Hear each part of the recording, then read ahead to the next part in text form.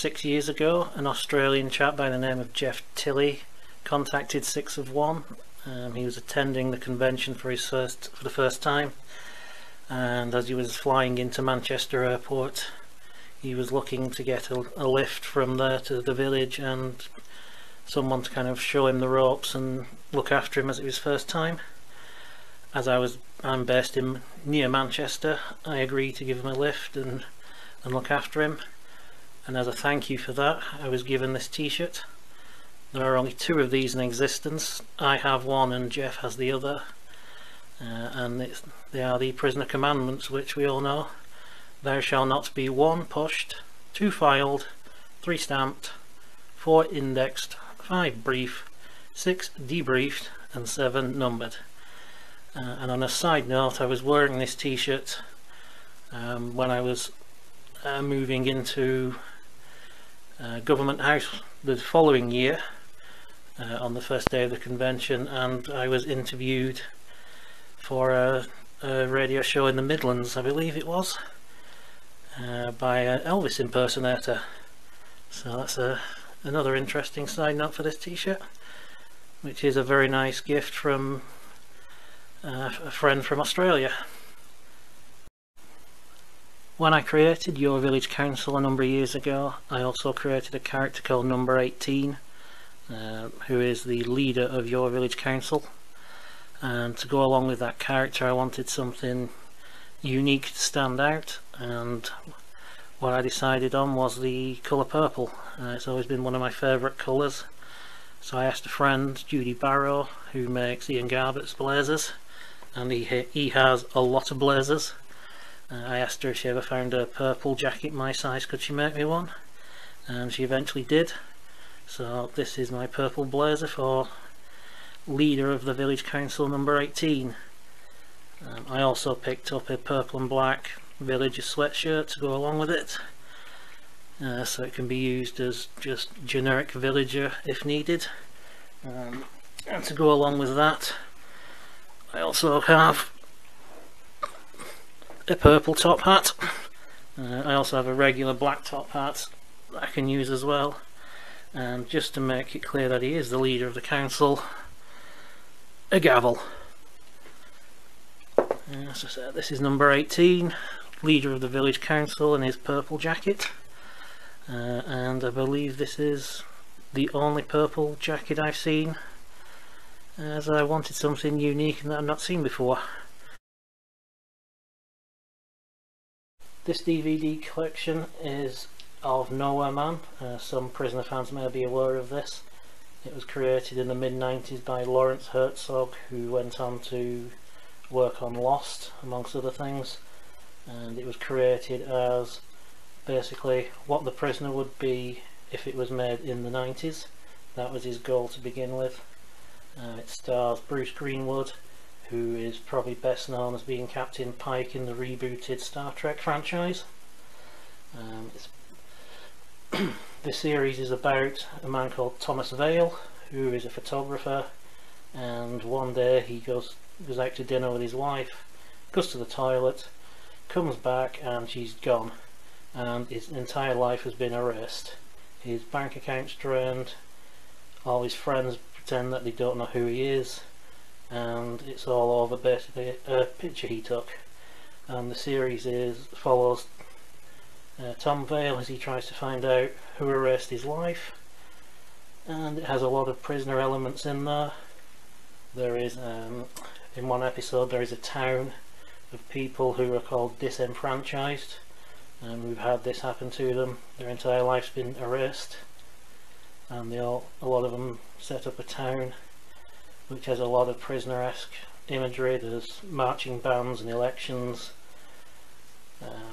There are other episodes where there is a doppelganger of Thomas Vale that has a lot of kind of influence from Schizoid Man, and by the end of the series it does suffer from kind of what you call studio interference, but overall this is a great series and definitely something prisoner fans should check out.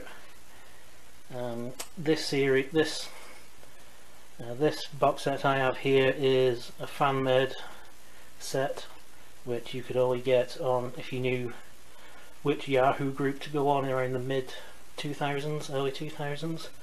There was eventually a proper studio release of a box set, but unlike this fan-made version, the studio box set doesn't have any interviews with the series creator.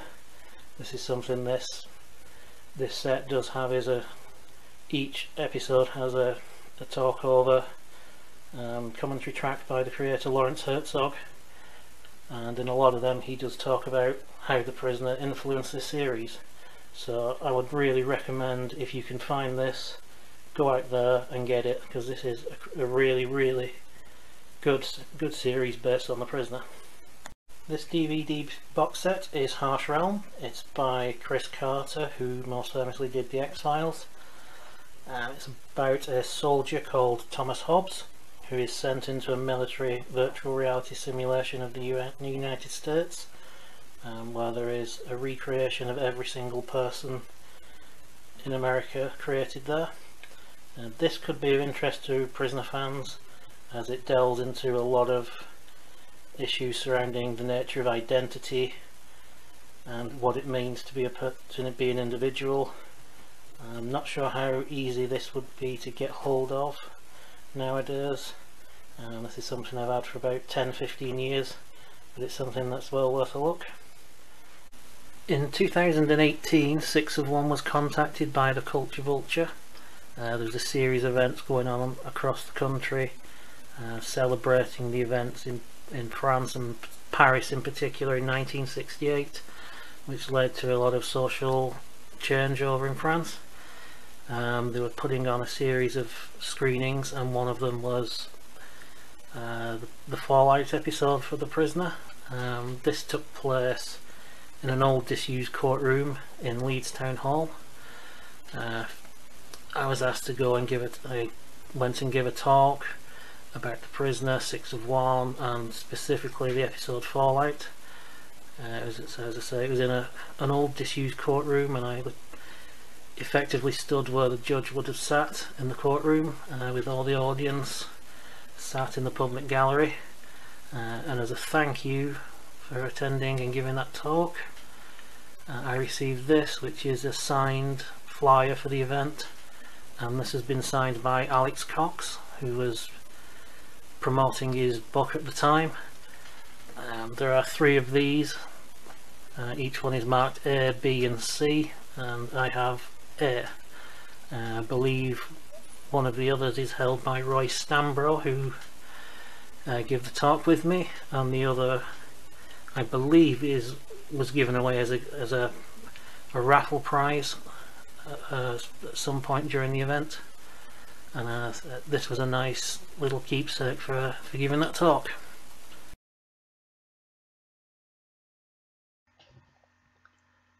This is the first of 2 framed photographs taken by myself.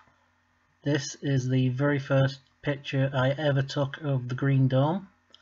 This was from 2003 at the very first ever 6 of 1 convention I attended. I've attended every convention since this, and this is a nice framed picture on the wall. As I said, this was the very first picture of the Green Dome I ever took. This is the second framed photograph of mine, and this is a walk on the grass sign that is usually placed by the chessboard at a 6 of 1 convention. The effect used on this photograph is a technique known as cross-processing, and what this is a technique with film photography whereby you use a film usually used for overhead transparencies, and you have it developed using regular chemicals. And what this does is it creates interesting colours, contrasts, white balance, washout and so forth, and pretty much every time you use this technique you are more or less guaranteed a different result. And this is a rather nice image that I took one year, and I just really liked the effect, so I had it framed. This is the first of two items by an artist friend of mine called Del Boy. We went to university together and we're still friends to this day. His artist name is Del Boy. I'll stick a link in the description. He uses a technique known as stenciling, which is the technique that Banksy uses for lots of his works. He used stencils and spray paints to build up layers. A number of years ago I asked him to do me a piece of art for my wall and give him free rein on the images, and this is what he came up with. He chose it as it's a non-standard image of McGowan, but it has a lot of raw emotion and feeling and angst and despair in the face. There's a lot of emotion there, and this really jumped out for him. This is one of three. I have number one, and the piece is known as Be Seeing You. I'm not too sure what happened to the other two pieces, but this is something that takes pride of place on my wall, and I'll stick a link in the description to Del Boy.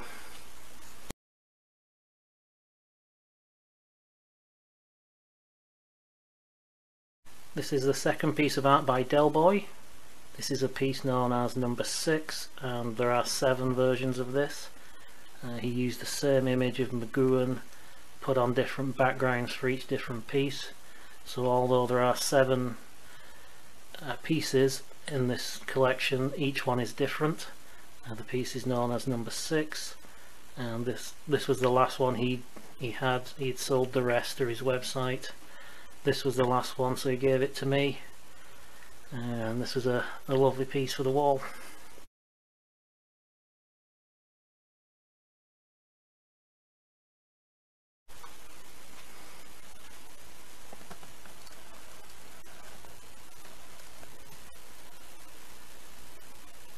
This here is a number 61 badge that has been signed by Catherine McGowan.